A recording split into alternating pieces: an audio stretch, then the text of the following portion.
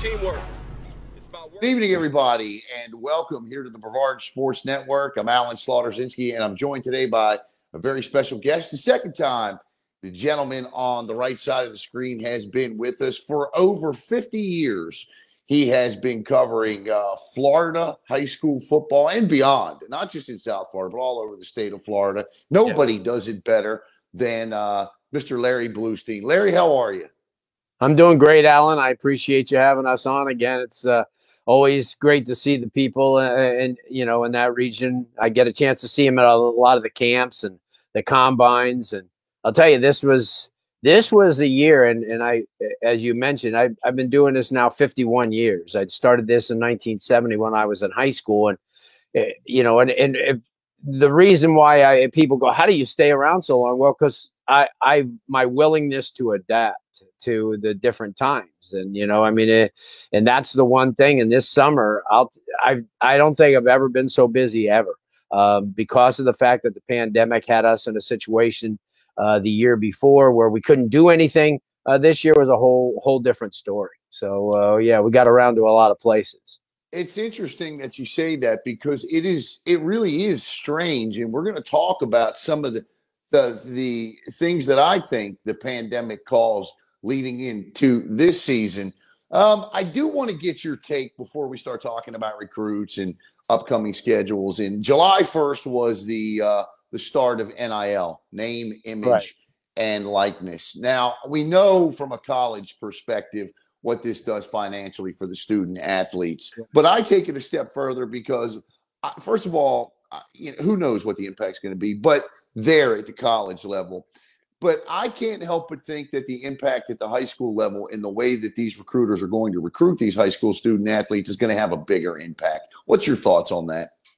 Well, here's the thing, and that's one of the points that I was trying to bring up. While everybody's coming at me and they deserve to get paid. And, okay, I understand the premise behind it.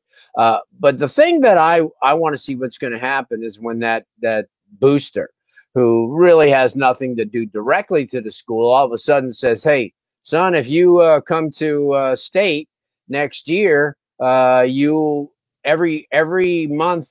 During the season, you'll receive a $10,000 check. Who's to say that someone's going to be able to put a limit on all this? And, I could be, a guy who has millions and millions and millions, and I own restaurants, and I could just have Joe Brown come over there every Monday night and give him $5,000 just to show up, because I'm paying for his name, image, and likeness. He's going to put people in my restaurant. So is there a limit? I just think there should have, before everybody plunged into this, there should have been guidelines made, because heaven knows if Tim Tebow was still around playing college football right now, he'd be making more than NFL players. When you think about it, every church in the world would want him to endorse them, and because he's a clean cut dude, he'd be making $5-6 million a month. I mean, so what's going to, and I do understand, like and I'll put it in our area, De'Aaron King, who was one of the first to benefit, the quarterback at Miami. Now, I understand his plight, because to be honest with you, he's not playing in the NFL. He's a really good college quarterback. He's a gimmicky guy, but at the end of the day, he's 5'8" and wet change. I mean, he's a really good football player. But he's not an NFL guy. So what he's doing now is inking all these little deals for him to show up places, to wear T-shirts, to do this and that. So in his case, I can understand, because what money he's going to make now is pretty much going to be it. Because unless he goes to the CFL and lights it up, he's just not an NFL prototype of guy, So guys like that I can understand. But you look at some of these kids who are 5-stars, and they have the athletic ability and they deserve to get whatever anybody else is going to be getting when they get to college. But here's my point. I mean, when do we draw a line? You know, when do we draw a line in a Miami, Florida State booster gets involved, and all of a sudden we're talking millions instead of just they wasn't this all about just putting some money in their pockets, That's what I thought. so they felt good about themselves, maybe a few thousand in the bank to have that you could go out and have a good time and relax and not have to worry about a car payment here and there. Wasn't that what this is all about? Now it's going to be Fortune 500 stuff. I mean, when you think about it, I mean, and I am not the evil guy. I don't want to do away with it. I just have to see it get regulated a little bit. I mean, I'm with you. I mean, Alan, I'll tell you, you look at, and the one thing I like about it is because of what it's going to do for the females, because it's going to up their ante because of all the products that they would use that everybody would follow, and all these young ladies. Here's a perfect example: is this Montana Fouts? She already had 1.3 million followers on TikTok. She's one of the best softball pitchers in America. She's at University of Alabama. She's easy on the eyes to look at. She's funny. She's a mega star, but she makes fun of herself and does kooky things. But here's somebody like that. By the end of next year, she could be in that unbelievable. She could be one of the highest paid female college athletes. So bravo to that, because this is a time where the women are trying to get that equal pay, which is really way overdue and coming, but they have to understand it's just not it wasn't on a level playing field, and I think this becomes a level playing field because there are plenty of people who will pay for female athletes, for their name, image, and likeness as well. So to answer your question in a nutshell, let's see what happens. Let's understand that there's got to be some regulation. There's got to be some cap to this thing, or it's going to get out of control. And the kid's going to be making so much money he won't want to play. He won't want to attend class. No, all I got to say is that Arch Manning is a sophomore, or going to be a junior. Isidore Newman. By the time he gets to college, it's projected he'll make $1.5 to $2 million before he walks on whatever campus he's going to walk on. That's insanely sick.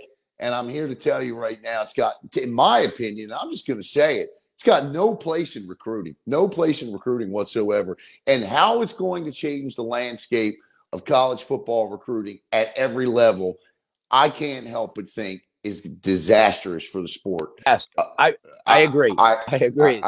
I just think it's going to be disastrous. But again, you never know.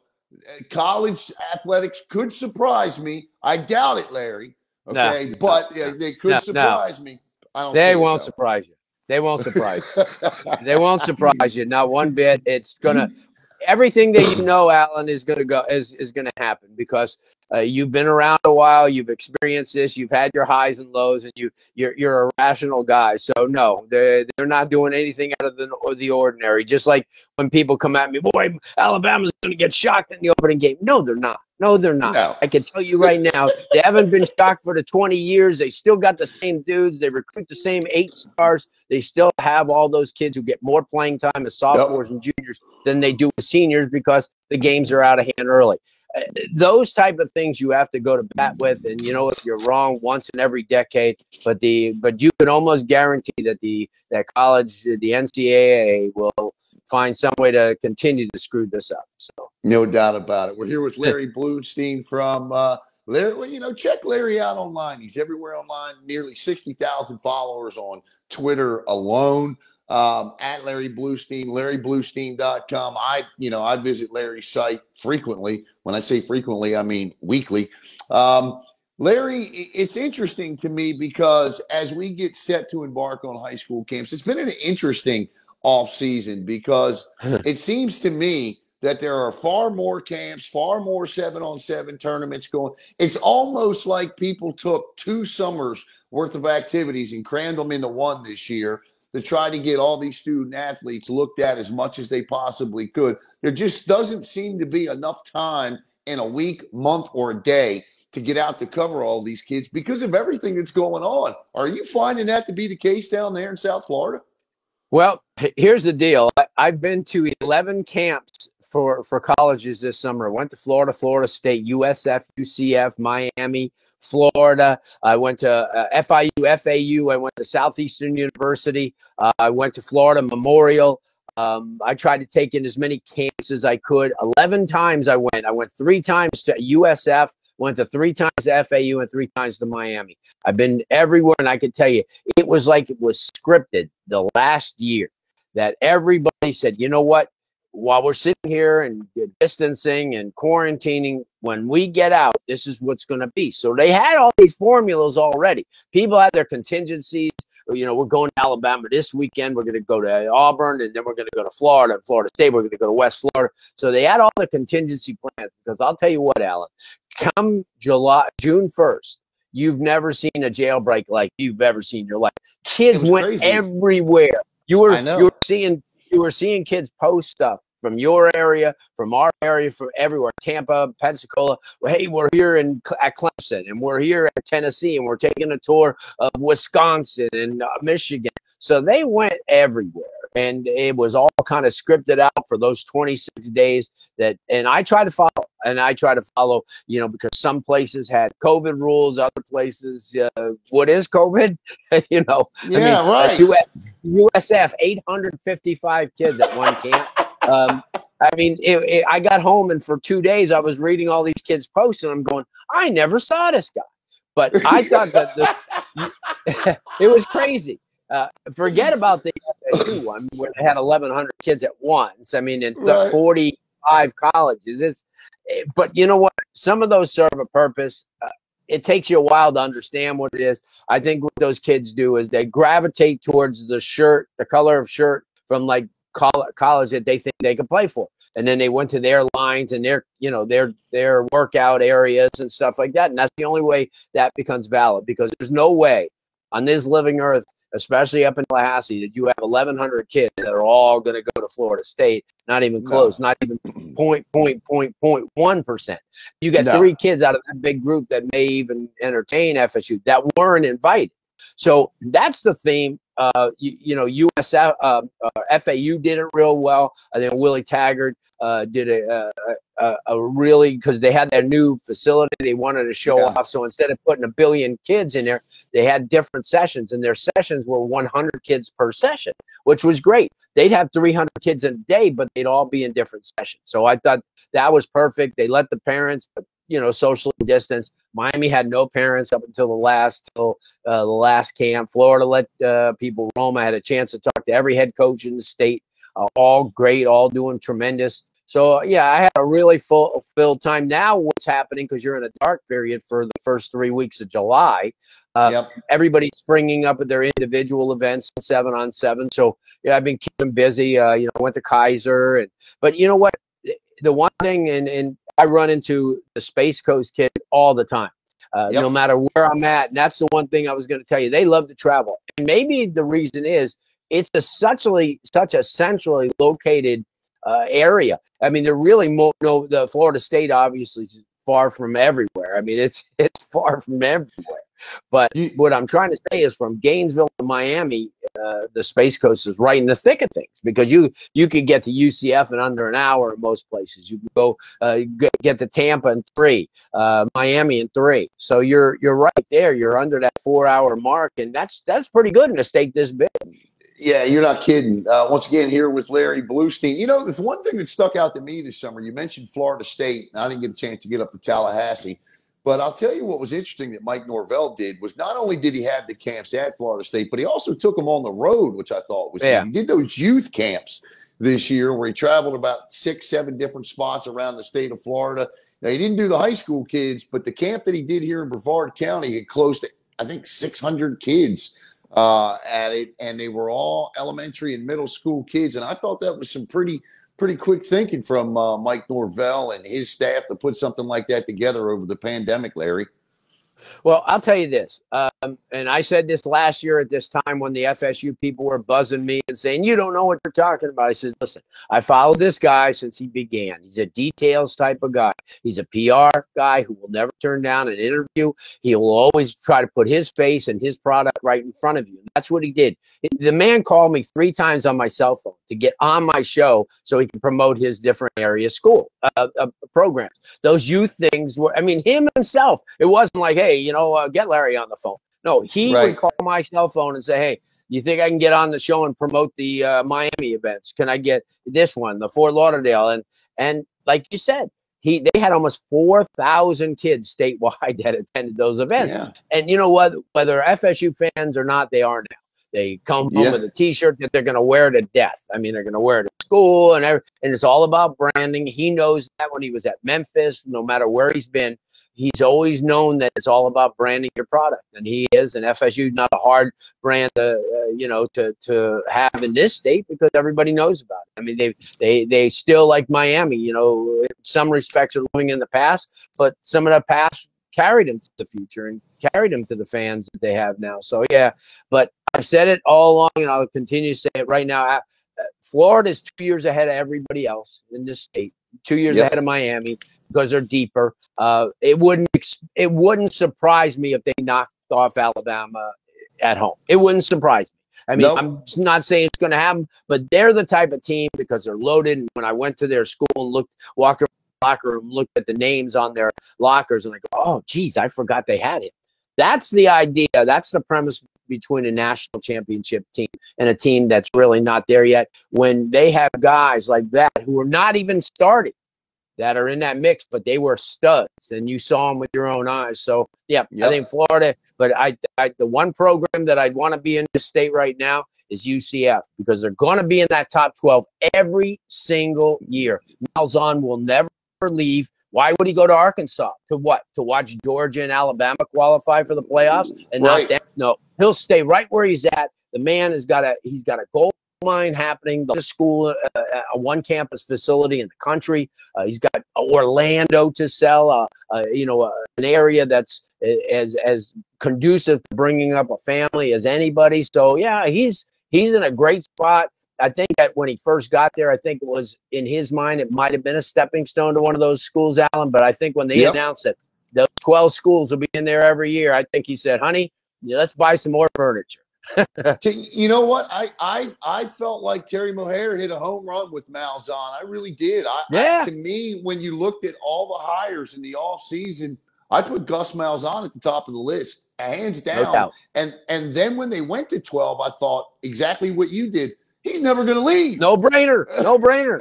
Get him that 11-bedroom house. Have his grandkids move next door because tell you what, that guy ain't leaving. He's not. Here with legendary Larry Blustein, 51 years covering football in this state, college football, high school football. Larry, I think another thing that I've noticed a trend this year developing from a lot of high school football coaches is it seems to me whether their program played last year or like here on the Space Coast where they were only confined to having played teams within the county here, coaches have went absolutely crazy this year, scheduling some of the toughest schedules I've seen in a long time in high school football. I love Ryan Schneider to death, but I look at his schedule with the Cocoa Tigers, and I'm thinking, goodness gracious, if Coco's not ready for Cardinal Gibbons this year, they'll never be ready for him. Yeah, well, like you say, there's good and bad to that. The bad part is you go to play some of them top flight teams and you get worn down. And then when you have to play Cardinal Gibbons, you don't have the armor to get them. And it's funny you brought that up because I thought Cardinal Gibbons was the most taken for granted program in the state of Florida. They're coming off a year where they beat St. Thomas for the first time ever, so and they have the firepower. They found out what had happened. And I know that Matt DeBuck and then Ryan talked after that game, and they both agreed that where you win football games, and we've been told this ever since we were 8, is up front. And what Cardinal Gibbons has done is they have produced now some of the top offensive and defensive linemen in South Florida. So they become American Heritage. They become St. Thomas. They become Central. They become Northwestern, and that's what Ryan wants to do. He wants to fortify that line, because remember that in his area and in the teams that he has to play, Rockledge probably would be a close second, when they play them, because of the fact that there's always rivalries but it's not really as close as it could be. And Ryan needs to take that one step further, and by playing the schedule that he's playing, he's going to get recognized, and the kids are going to want to come there. That's why they go to Miami Central and Miami, because Miami Central's first 3 games are John Bosco in California, Bishop Gorman in Naples, and Miami Northwestern at Travis Powell Stadium. Why wouldn't you want to go to a school like that where you're playing the best? And that's what's happening with Ryan, and I think he's going to keep getting kids. It's tough. It's tough to compete against history, and Cocoa is history in that area. And whether it be Odom or Ryan or Wilkerson or whoever's been there, they always get those kids. Like everybody, like the kids will say, they get those dudes, man. They get those dudes, and They got 2 I want to ask you about. 2 new ones this year. You look at the rankings, and for us here in Brevard County, our highest ranked, prospect college recruit is quarterback Davin Widener. He's 82nd in the state of Florida on 247. And he slides over to Cocoa. When I talked to Davin, I've talked to him several times this offseason. He loved Holy Trinity. He loved Coach Hooks. But he felt like that maybe the offers that he was after weren't coming, and the big reason they weren't coming was because he was basically told they hadn't seen him play against the level of competition they needed to see him play against. He's got all the measurables in the size and the arm strength. What do you know about Davin, and what have you seen him? And what do you think about the move to Cocoa?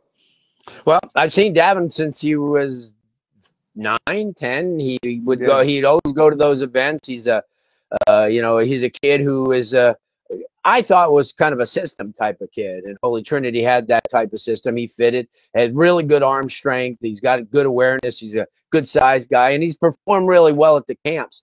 The only thing is there's a question mark. Now the game's going to speed up on him. Yeah, he's going to have a better fortress of athletes around him that he had at Holy Trinity by far.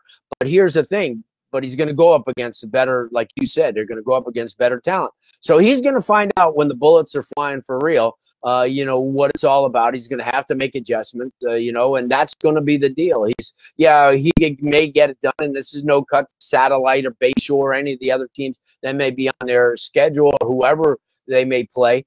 But the deal at the end of the day is how is he going to perform against those higher ranked teams with big time corners who can jump routes that you usually throw with ease. So this is going to test him from a lot of ways. Ryan Schneider's going to have to be his eyes and ears against those teams, because they're going to throw coverages this way that he's never seen before, obviously.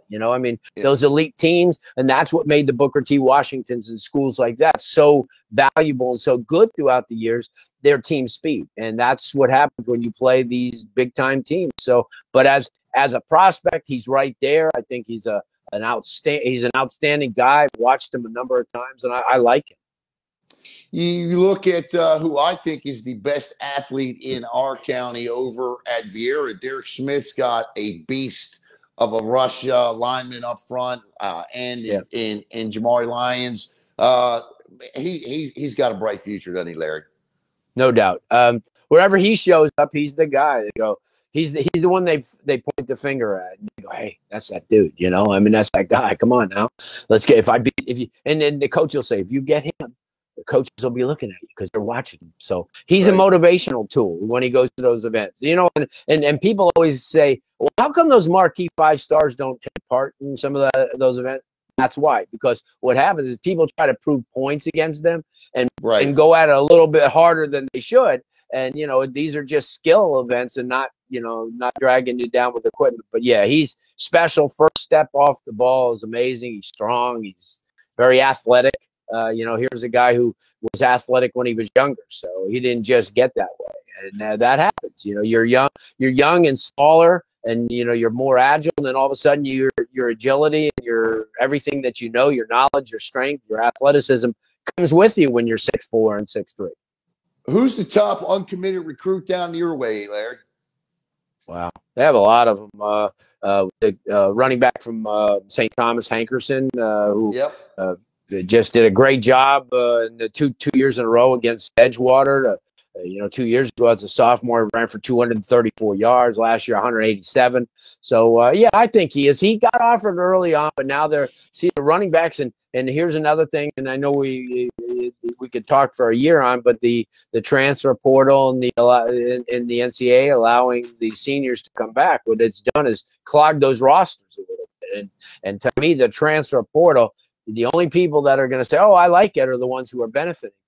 The ones that are losing kids for no reason at all, just because they want to leave, and now they're stuck. Like they need Drano in that thing because it's all stuck up with all these recruits. With I'm going here, but they're going nowhere. They're right in that transfer portal. There's no movement unless we're here and there because the rosters are full. So it's only getting worse and worse. And somebody has to find a way to clean that thing out and keep it clean because you can't get disgruntled. And you can't get angry at practice and all of a sudden that's it. I'm going into the transfer portal.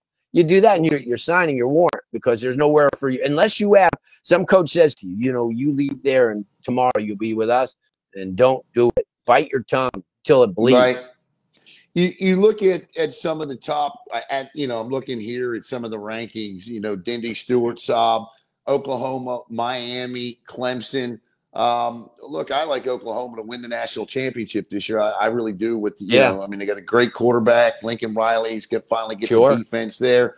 But these, look, I commend these kids for committing to these schools prior to their senior seasons. But as you and I have both seen, these commits tend to flip a lot, especially when Under Armour comes calling and they're in that game over there in Orlando. Right. As you look around, guys like Dindy, Stewart, and Saab, how likely are they to stay with Oklahoma's, Miami's, and Clemson's of the world? Well, they are because of the fact that they're upper elite kids, and if they didn't want to, make a commitment, they wouldn't, and people would hold on to their scholarship. It's not like an average down the road, maybe 50 to 100 type kid where hey, we can get a few of those.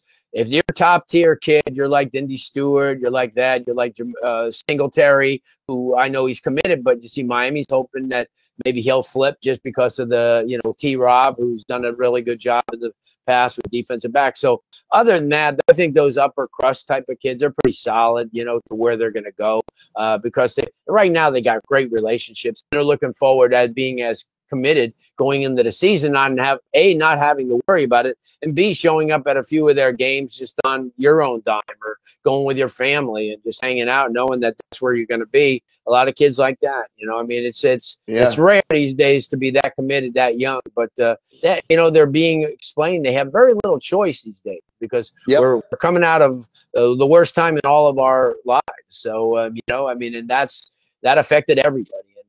College recruiting probably first and foremost because remember they still we're 2 years into this and they haven't been down to a practice or seen a game yet in almost 2 years. So that'll happen That's soon. true. But crazy, isn't it? But it is. That's amazing. Two more for you here, Larry, and then we'll let you go. I know you're a busy man. And I know I'm probably putting you on the spot with this question, but other than the two that we've talked about here locally, because obviously we have a lot of Brevard County, is there anybody else here in Brevard County that has stood out to you over the summer?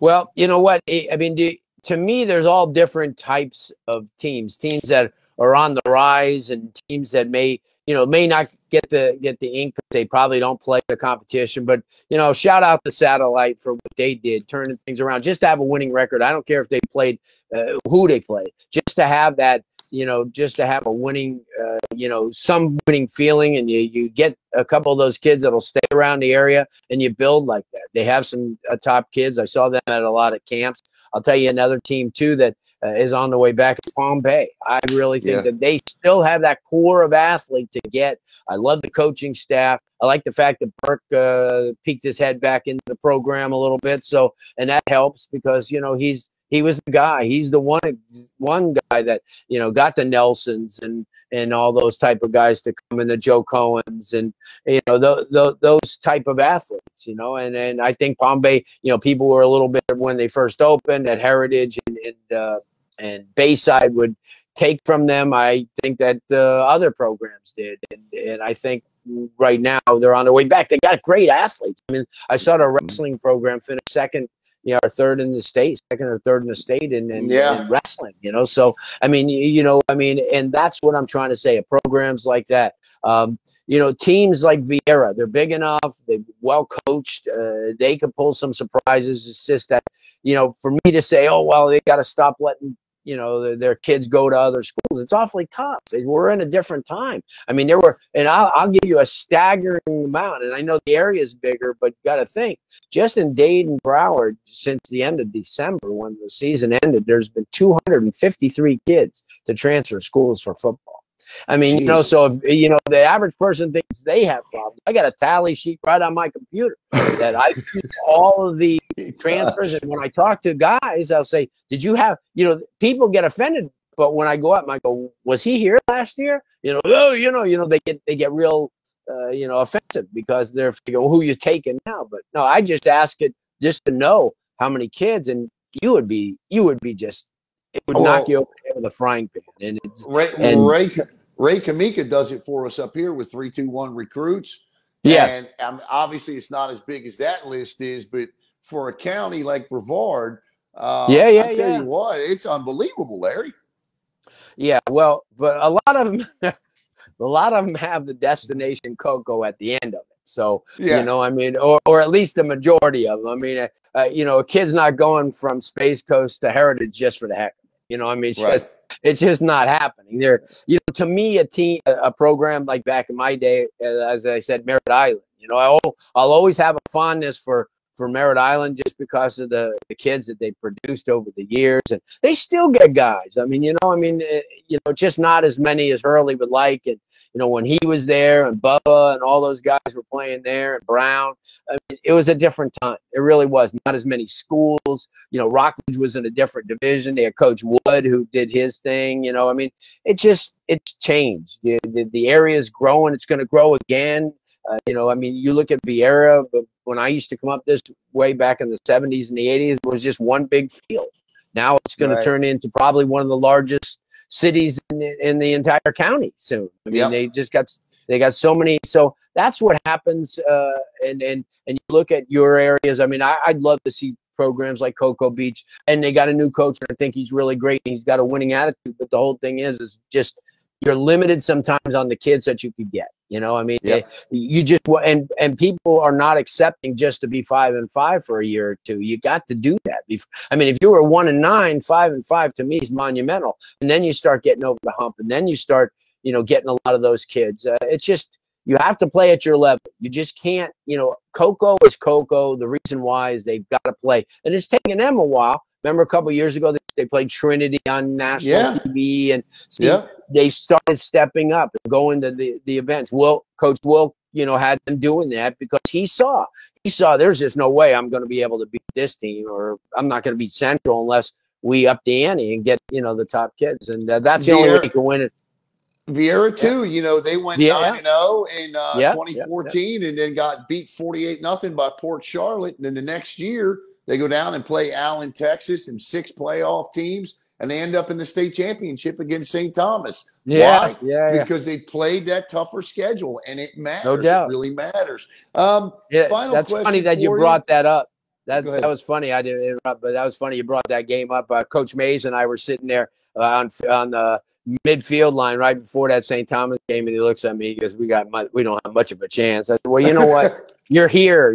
Look at all those opponents on your schedule that wish they were here." I said, "And that's the only thing you can convince your kids." I said, "You weren't built like St. Thomas. That's the only difference." Right. I mean, they had some really good wins this year. They beat a tough year. They beat a tough Lakeland team. They went up to Columbia and won. So so that was a great matter of fact. Vieira will play Baker County this year. Second game of the year. Yeah, I'm looking forward to going up and covering that one. Final question for you. What advice do you have for the underclassmen out there. Our county athletic director, Dr. Andrew Ramjet, about a month ago, went on sort of a mini rant because he was upset at the fact that middle school students are jumping on Twitter and they're committing to high schools. And he just said, look, you just haven't earned the right to be able to do this yet. What advice would you have for underclassmen, even in high school at this point, to get to the point where they need to be a recruitable, not to Alabama, but to be a recruitable athlete, Larry, based on your 51 years of experience? What are 1, 2, or 3 things every student athlete must do? Well, first of all, I can understand where the county athletic director is coming from, because of the fact that, back in the day, I mean, you really, there was no voice. Social media has made this acceptable, and now you have places like FBU and Football Hotbed and all these other places that are ranking you as 12 and 13-year-olds. So you feel you have the blame. The blame can't be on the kids, because they're just doing what's natural, because somebody just put them, somebody on a website just put them as the top 12-year-old in America. Come on.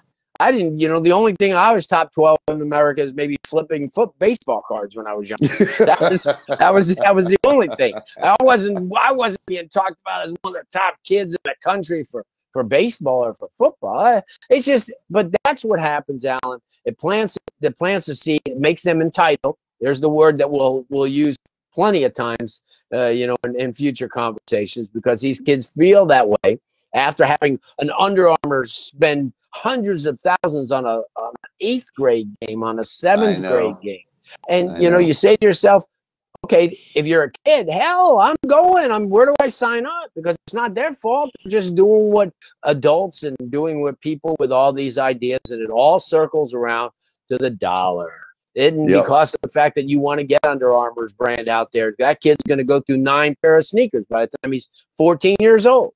So that's what's happening. We're starting earlier. It's all about money, and it's the county athletic director is 100% right, but it's bigger than all of us, and it just, you will not be able to harness it now because it's already out, and the kids I don't know if you follow the kid Austin Christian out of the Naples area, Fort Myers area. Well, this kid's only like 12 years old, 13 years old. He's been on Twitter, and he's been on these national showcases since he was 9 years old. So it's a little tough, to take that away from a kid who's been spoon-fed that by adults. Okay, the adult, is usually the authoritative figure, and they go, yeah, drink from that poison bowl. Go ahead. They'll do it because of the fact that the adult who's been there, done that, has told them. Because as we found out, you and I know that all adults are not right. So, and a lot of the things that they're doing are detrimental. And this is one of them. You're not going to stop it. It's already started. The kids are already in the spotlight at 12 years old and coming up to me. When are you going to rank me? Oh, okay. When you shave. Yeah, right. When you shave like that. Well, Larry, I'm 51. I'm still having some issues. But Larry, I tell you what, it's always a pleasure to talk to you, my friend. Thanks, and listen, good luck, safe travels this season. I know camps get underway, and we'll catch up after the season's over. Look forward to it. Thanks so much. All right. Much thanks to Larry Blustein from Blustein Recruiting. Larry, have a great one. Thanks, Alan. All right. Take care.